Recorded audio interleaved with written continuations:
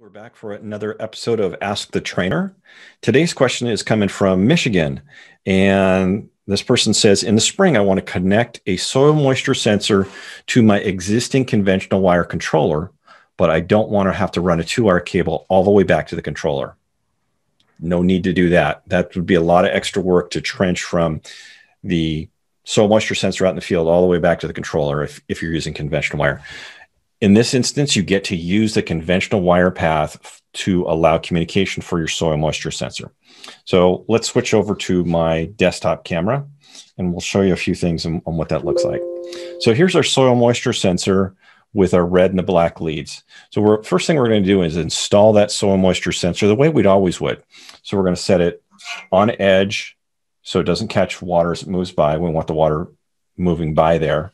And in the active root zone. So that active root zone for turf is only a couple of inches of cover. So generally about 2 to 3 inches of cover over the sensor in turf, a little deeper in other plant material, but we have those details online for installation of this. Once you've got your sensor installed, we need to run the wire back. Well, my demo has wire that's way too short. So here's what you get in the kit, right? So we get 50 feet of wire, we get the sensor, DBR Y6 splice kit. So we have a nice waterproof splice and then stickers to help you locate and keep track of those serial numbers. So we've got 50 feet of wire to get it back to the nearest valve. Okay, now once we've got this back to the nearest valve, we're going to take the red side and we're going to connect that to the station wire.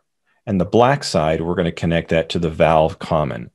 Valve commons are sometimes white, but not always. So you're going to have to do a little bit of detective work. So station wire, common wire. Again, those installation details are coming. Those are in the bag as well with the sensor. So we've got it connected to the nearest valve with the DBR Y6s. Now it's time to do some work back at the controller. So we're going to set the sensor aside.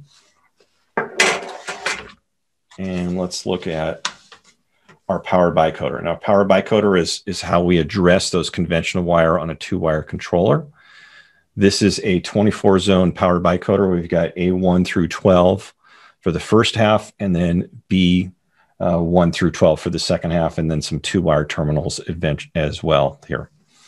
So that red station wire is going to come back to the board, and then the common, of course, is just connecting to the common terminal. Here's an important part, right? We need to make sure that that station wire is connected into one of a few specific terminals. A1 and A2 will work, or B1 and B2 will work on the controller. Those are the only 4 terminals on this board that the controller is going to check for a soil moisture sensor.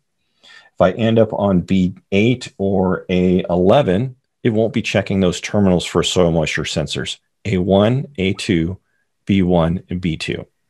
So you might have to do a little bit of detective work, right? You might need to tone the wire or disconnect it and see what comes on, or try a few things to make sure that you're connected to the right zone and the right polarity. So once I've connected that station wire to A1, A2, B1, B2, and the common, of course, is connected in, my wiring's done, okay? So the next step to do is we're going to update the sensor. So there's a small button right here. That's why there's this little cutout here. We're going to press that button, and that's to update the bisensor.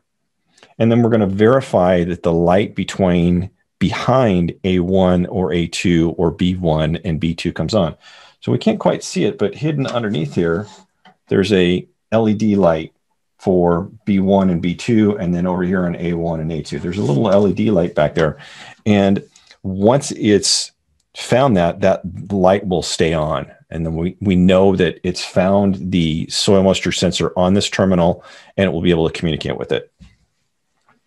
That's really all we have to do for the physical installation. The rest is configuration like we would with any other soil moisture sensor.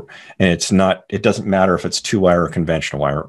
We'll assign, we'll do a primary, or use it to start a program if it's on a base station 1000, and then set it up from there, and then set your parameters for your soil moisture sensor. So that's all that's really involved with it. Yes, you can use your conventional wire. It makes a big difference as far as running wire.